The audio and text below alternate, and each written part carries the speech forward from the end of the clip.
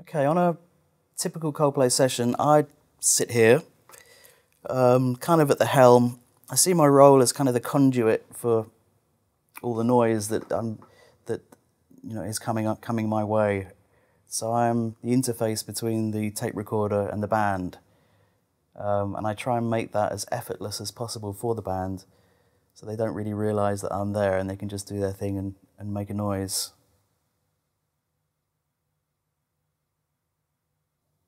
I got involved with Coldplay on their second album, Rush of Blood to the Head.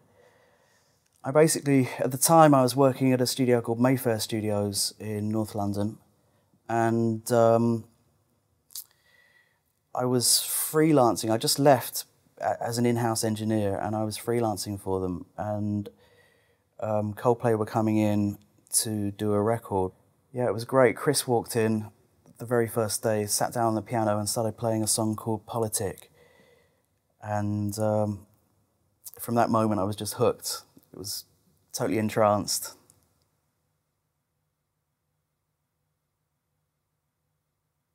About 5 years ago, I got a call from Chris saying that he was thinking, well, the boys were thinking about setting up a studio, their own studio space in North London, and would I like to be involved? And I've been here ever since.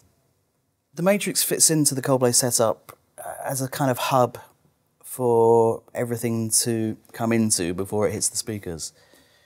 I didn't really need any mic amps because we have a whole load of boutique and Valve and nice mic amps back here that we've accumulated over the last few years. So there was no point in getting a console that had mic amps. We just needed some faders and monitor controllers and maybe some inserts so I can have some compressors and EQs across the mix.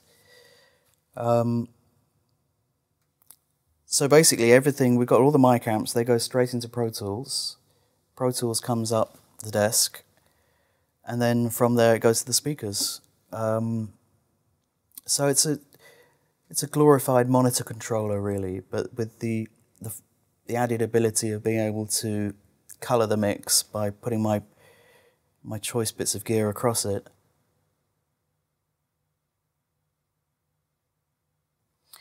Okay, my history with SSL is a long one actually. I started in the studio when I was 15, and there were 2 SSL rooms in the studio that I started at. G-series desks, which was a wonderful thing to kind of learn on. I don't think many people would have had the opportunity to have learnt on such a great desk. I mean, they're legendary now. So that's kind of the first console that I learnt. And then, obviously, through the years, I kind of learnt different consoles. But I do find myself coming back to SSL equipment, which is why we've got this baby in the studio here. That's the Matrix.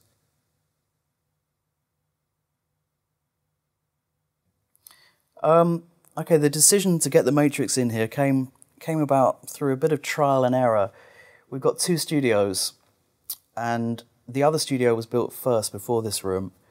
And in the other studio we had another console that I experimented with many different ways of working to try and find the most fluid way of working with the band.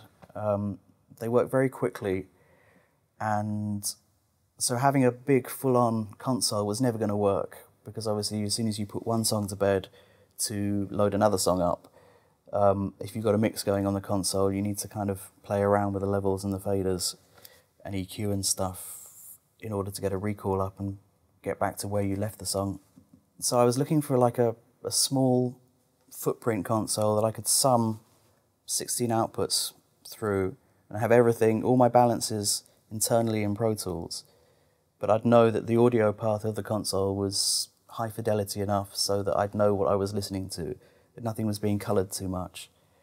And I found out about the Matrix, and then also found out about the ability to use the faders as a DAW controller, which basically means that I can do all my faders. If I'm mixing, I can do all my vocal levels with the faders on this, and it writes the automation into Pro Tools, which is great.